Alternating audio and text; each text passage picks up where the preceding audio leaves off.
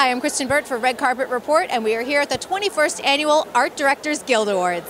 How are things over at The Flash? I hear you're returning. Yes, they're amazing. I love working on that show. Well, what's so wonderful about CW is they've created this whole destination place for that entire fanboy, fangirl community.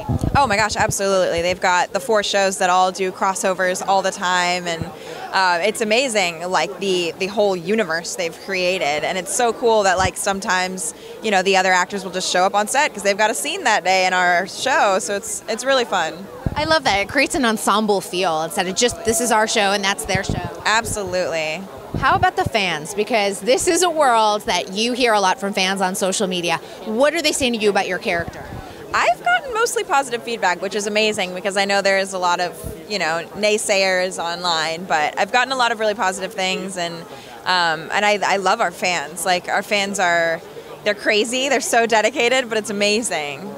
And tonight you're presenting, and you know, art direction is so important to a show like yours because they're creating this amazing world and universe. What is it like working with the people behind the scenes on a show like The Flash? It's amazing. Our crew is absolutely wonderful. I mean, there's 70-something productions going on in Vancouver, so the fact that we've gotten such a talented crew is so lucky, and I feel so blessed.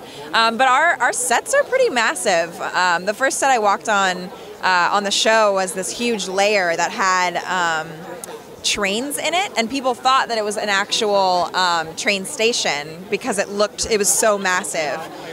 So I love all of our sets, and they're great.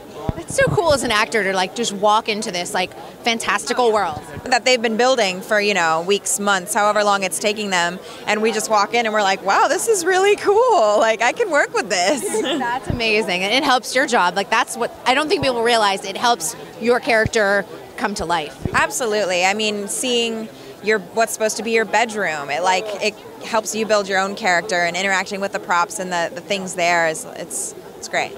Well, great to see you. Have a wonderful time tonight. We can't wait to see you back on The Flash. Thank you. Thanks for watching. Be sure to subscribe to our channel, like this video, and in the comments below, let us know what movie had the coolest looking set this year.